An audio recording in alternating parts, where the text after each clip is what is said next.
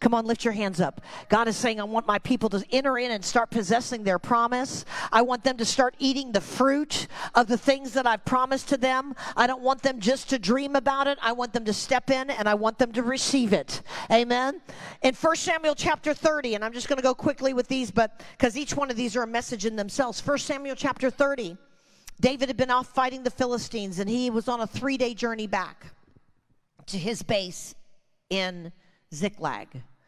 And if you remember the story, he came back, and on the 3rd day, it says, on the 3rd day, he arrived in Ziklag and found out the enemy had robbed his family, the wives, the children, all the possessions, all the crops, all the flocks, everything they owned, the enemy had carried away. And it was such a time of grief. It was such a time of tragedy. It was such a time of crisis that David's men wanted to stone him. But David pressed into God. He said, bring me the ephod. That was what they used to listen to the voice of God. And as he listened to the voice of God, God gave him a word that I think is our word for this year. Pursue, overtake, and recover all. Say it with me. Pursue, overtake, and recover all. Say it again with me. Pursue, overtake, recover all. Come on, whatever it is the enemy's trying to be robbing and stealing from you. Maybe it's your marriage. Maybe it's your children. Maybe it's your health. Maybe it's your finances. Maybe it's your hope for the future. Come on, this is a year that we got to shake off whatever's gone on in the last season, and we got to rise up, and we got to have this mentality. Pursue, overtake, and recover all. Let me tell you something, kind of funny story. On January the 1st, after Brielle had been through what she'd been through, and Pastor Tiffany and Jason were on their way home, our oldest daughter, Crystal, was here, and she took the kids all out for a walk. And JJ was doing something, and she said, JJ, don't do that. Things haven't been going well for us lately. You don't want to, don't mess with things. Things haven't been going well for us lately. And Brielle says to her, oh, Aunt Crystal, that was so us last year, but that is not us this year. We are not those people anymore. Can we get that mentality? We are not those people anymore. We are not those people that go through all this stuff that we've been through. That was so last year. For some of you, you might have to say, oh, that was so yesterday. Because that's what it was for Brielle. It was a yesterday. She said, it is so last year. Some of you just need to shake off the last season. Come on. And we got to get that mentality that we've got to pursue, overtake, and recover all. Say it again with me. Pursue, overtake, and recover all. Now, Esther chapter 5, verse 1.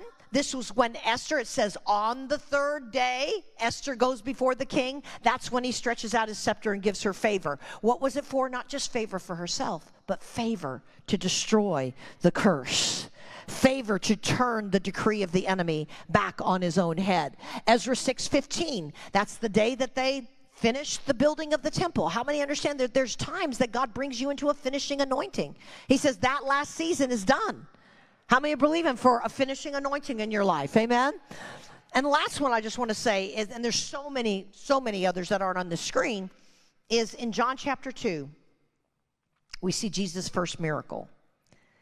And it was, you guessed it, on the 3rd day of the wedding in Cana. See, when Jesus died and rose again on the 3rd day, he was fulfilling a biblical pattern. In every single one of these situations, you see God coming down and turning things around. Jesus was saying, listen, I am the big turnaround. I am the Redeemer. I am the one that breaks the curse. I'm the one that brings victory. I'm the one that brings triumph out of tragedy. I'm the one that brings things forth, that begins to turn things around. And we just got to get that mentality for this year. Amen? The Lord is our shepherd. We shall not want. He makes us lie down in green pastures. He leads us beside the still waters. He restores our soul. See, even God from heaven is thundering and saying, yes, I'm emphasizing that last point. Now, let me just wrap this up by just finishing Psalms 23, and I'm not going to belabor this, but let me say this. It goes on then to say, he leads me in paths of righteousness for his name's sake. He leads me in paths of righteousness for my name's sake.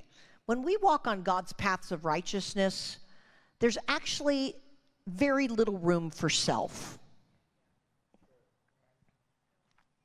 So let me tell you who your biggest enemy is.